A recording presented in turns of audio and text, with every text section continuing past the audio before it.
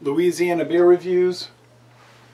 Samuel Adams Black Lager revisited. Well, it's been over 7 years since I reviewed this black lager. It doesn't seem like that long, but it has. This beer is certified kosher. It's 4.9% alcohol, 19 international bitterness units. It's crisp and dark with hints of cocoa, they say. Now, when I did it 7 years ago, okay, best by March 2019. When I did it 7 years ago, I thought it was good. I liked it. But it seemed like maybe it was a little bit burnt. Like the malts had been roasted to the point where they were too blackened. Nice smoke. A little bit of smoke, a little Coca-Cola look. Now that blackened aspect might appeal to some people, I have to admit that.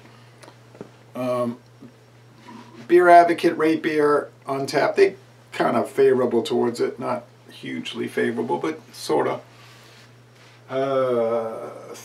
Fairly thick beige head, a very dark brown appearance, somewhat lighter at the edges where the light hits it, of course. Now with the light shining through it, it's a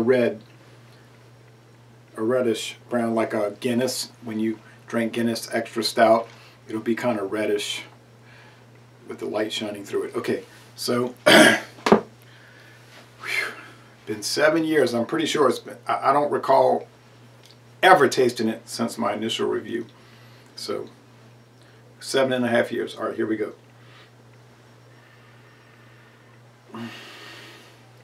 Yeah, it's bringing back memories of that creamy, medium roasted barley malt. Yeah, 2-row pale malt blend. They don't, the website's not working right now. It's like the beers of fall, and you click on it and nothing happens.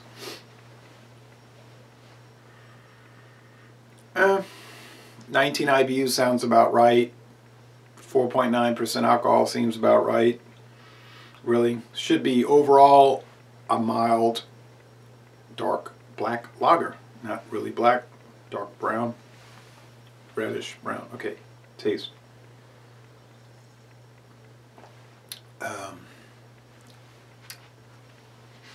Yeah.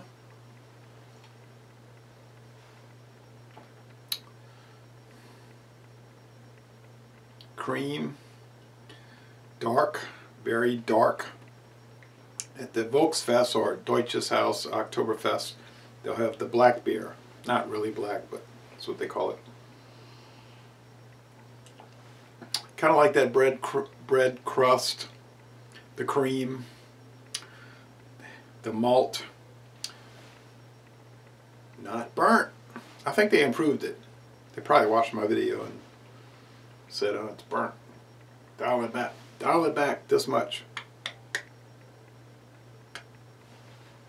And it worked. Mouthfeel is medium, not a heavy beer. Medium mouthfeel and a crisp. No.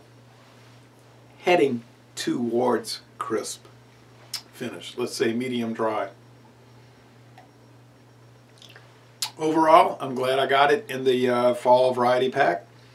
$16.49 plus tax for the 6 different beers. Of course, really 5 different, because you're going to have to get the Samuel Adams Boston Lager, 2 of those. But I enjoy drinking those, so it's not really a problem for me. I might try to see if David wants to do a taste test with that, you know. So probably would.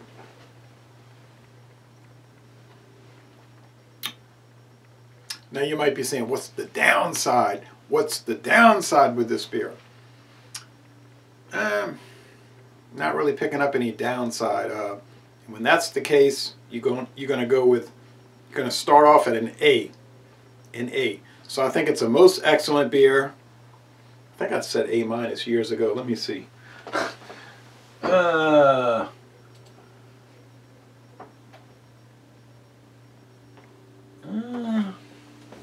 It's pretty much around where I am now. So yeah, A. Most excellent. If you like a most excellent, delicious beer that you don't have to pay a whole lot for, this could be the one to try. Don't let the darkness scare you off because you say, oh, it's so dark, I bet it's going to be strong. No. I bet it's going to be harsh. No. Now if you said, I bet it's going to be fairly sweet and mild and highly drinkable and extremely enjoyable, then you'd be on the right track. Yeah, it's really good. So we're all out here in Louisiana waiting for that winter variety pack to show up. Not to mention the Leinenkugels. Yeah, I know, different company, but I'm not corporate bound, you know what I mean? I can just talk about whatever company I want to because I'm not in cahoots with any of them. So, whoa, we're waiting on the Leinenkugels, which yeah, it's going to show up, I hope. So,